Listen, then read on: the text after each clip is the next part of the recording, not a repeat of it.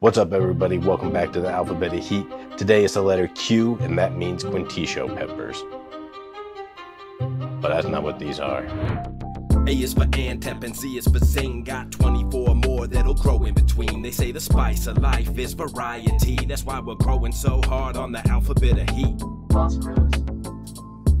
Letter Q.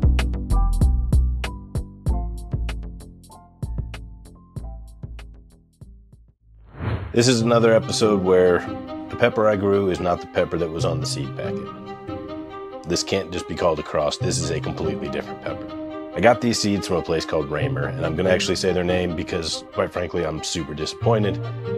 Most of the stuff I got from them was wrong, or didn't grow.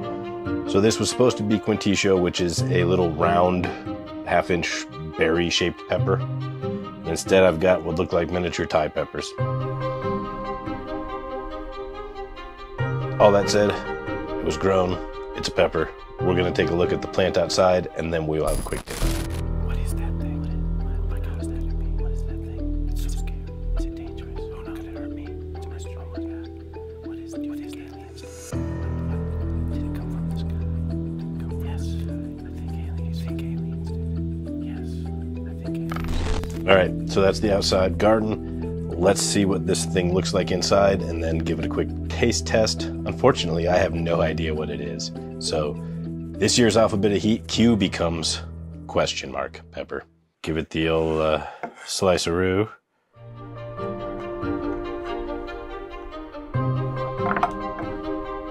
Looks to be very seedy. Indeed, this is just a little packet for pepper seeds here. Not much of a fragrance. Pretty basic smelling. Doesn't smell sweet, doesn't smell bitter. Doesn't smell particularly hot, but I've been fooled before. So let's get these seeds out of here and then give it the old taste on the question mark mystery pepper from Raymer Seeds. Here we go. Surprisingly, kind of a sweet flavor. Not as much like a Thai pepper as I was expecting. A little bit of a, this is gonna sound stupid, this pepper tastes like pepper. I mean, almost like a little bit of a black pepper characteristic to the flavor. Fairly sweet, like a ripe red bell pepper sweet. Decent crunch, pretty low heat. Jalapeno level-ish. I really don't know what this is. It is not a Quintisho. I don't even know if I'm saying that right. Quintisho, I don't know. I think they're from Bolivia or Peru, maybe, the real thing.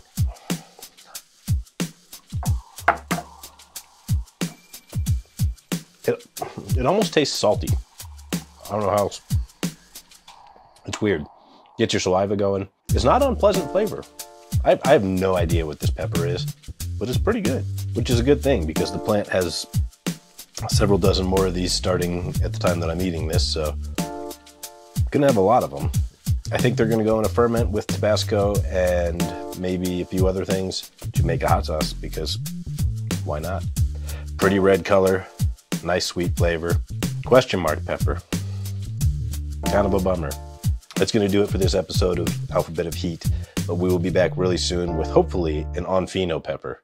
Remember, plants help us grow. Peace.